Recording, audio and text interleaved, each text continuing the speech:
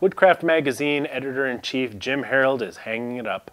He's one of the most experienced editors in the industry, having been in the business since 1984, and was instrumental in forming and running rival Wood magazine for years before coming over to Woodcraft magazine. He'll hand his duties over to Tim Snyder, who worked with Norm Abram and co-authored the New Yankee Workshop books, and was the editor of American Woodworker. I, for one, am going to miss Jim Harold, mostly because we share something very intimate. That's right, we have the same name. I was born Jim Harold Hamilton, named after both my grandfathers. True story. Just because he's leaving, though, doesn't mean it's over between us. I still plan on sneaking into his house and assuming his identity sometime this summer. I hope his toothbrush doesn't make my gums bleed as much as mine does. Carl Swenson is an experimental woodworker who has worked in many styles, from Japanese temple building to Swiss milk bucket making. He says he's constantly seeking out new challenges, and he's certainly found them over the 35 years he's been working out of his Baltimore basement. His story is an amazing one, and it's told through a short audio slideshow, which I've linked to in the show notes, and I think you should check out. This just in, Stumpy Nubs, that's me, has released 8 new homemade woodworking machine plans. These long-anticipated projects have been teased over the last several weeks, and the plan was to release them one at a time as we finish making video for each project. But we're giving in to the demand for a faster release and posting all 8 of the project plans on our website, homemadeworkshop.com. The projects include a shop-vac cyclone, a 24-inch bandsaw that fits on a workbench, a downdraft table for sanding that also includes T-tracks on top for work-holding applications even when you're not sanding, a cross-cut sled with multiple joinery attachments like box joints and splined miters and, well, you'll have to see it. A homemade table saw fence, a European sliding table that attaches to your current table saw, and a giant workstation that includes an entire shop full of woodworking tools in a small 4x8 space. Each plan includes step-by-step instructions, cut lists, photographs, and more, just to make it building easy for anybody. And the proceeds support future tool development and woodworking goodness here and on our website. Well, here's a couple of YouTube videos that have caught our attention recently. Lynn at the Darburn of our channel has been building a lot of hand tools lately. She started out with a mallet, and the last couple of weeks she's moved on to making an awl and a compass. On the top of the compass, I made a round ball to hold on to when you use it. First, I drilled a hole on the top of the holder, measuring 1/4 inch. Secondly, I made a tenon on the lathe, and the tenon fit very nicely on top of the holder. And Alex Harris of This Woodwork has been building a few tools himself. His latest is a router spiral cutting jig. And so with that small change, everything seems to be working pretty well now.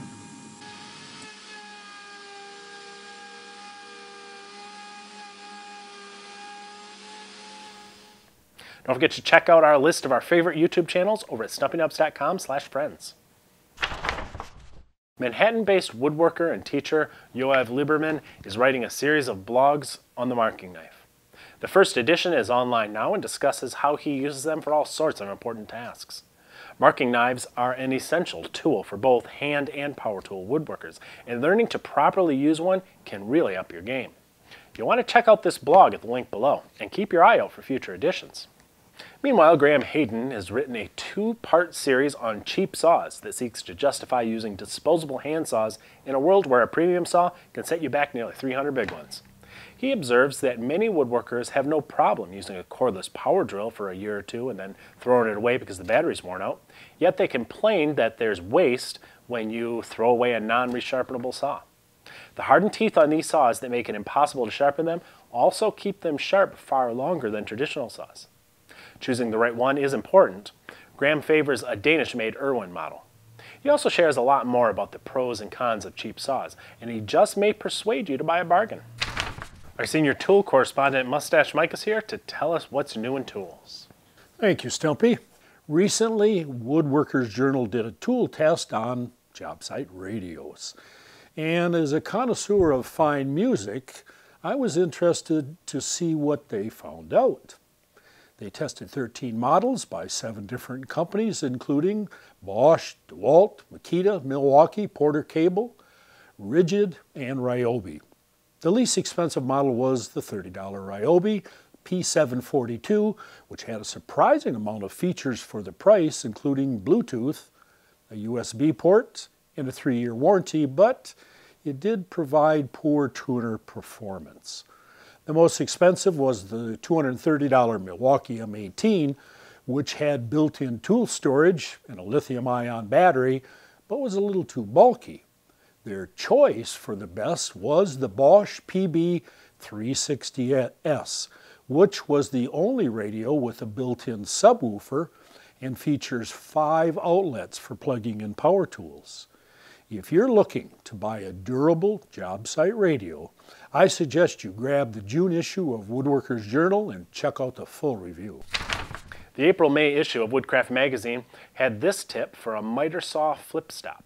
It's made of 2 blocks of wood and a shutter-style hinge. You clamp it to your saw when you need it, flip it down to register the position of your stock, then flip it up and out of the way before making your cut. It's a lot safer than other stopping methods. It was such a good idea, it was awarded top tip in the issue. We've been collecting names for our latest tool giveaway over the last few days. Our senior giveaway correspondent Mustache Mike is here to tell you exactly what it is and how you can win it. We're giving away a Portermate PM7000 fold-up workstation with a retail price of $330. It's absolutely loaded with features, and all you have to do to enter is to follow the instructions in the show notes below the video. Well, that about wraps things up for this episode of Behind the Sawdust. Visit StumpyNubs.com at least once a week so you don't miss any of the woodworking goodness we've got going on there. We have new projects coming out, a complete workshop remodel, and a lot more. And don't forget to help support what we do by checking out our project plans. Then you can sit back and have yourself a cold one, because you've earned it, my friend.